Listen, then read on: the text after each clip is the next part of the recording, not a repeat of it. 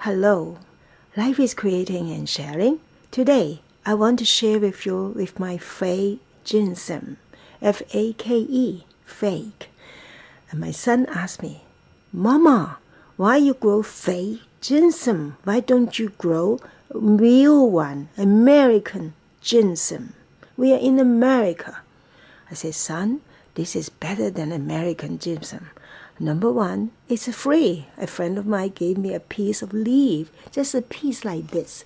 See, just a piece to eat. But instead of eating it, I put into the water, it starts growing. And after 1 year, 2 years, and then it's gigantic, isn't it? So we have a huge amount of veggie to eat. And you know that out there, vegetables too expensive. And we have to grow our own. And also ours is free of insecticide. And this is beautiful. Number one, very easy to grow. Number two, it never dies. It's so good. You know, don't waste time.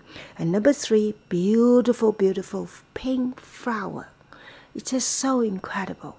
And then has a beautiful, beautiful seed. You can see a tiny seed here.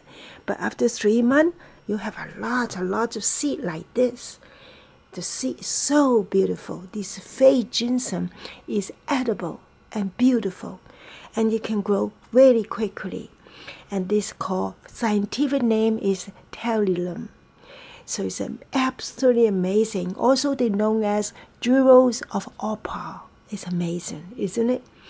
So therefore, I will tell you, you just need to grow something practical, edible, medical, and never die, of course, and have a lot of leaves.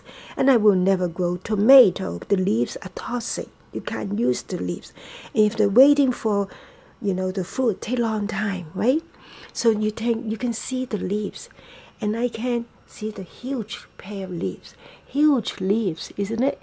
And then you just take this, and then take a tiny bit to be here, and then they can start growing, and then you can eat a lot of leaves. So it's really very practical, isn't it, Alexander?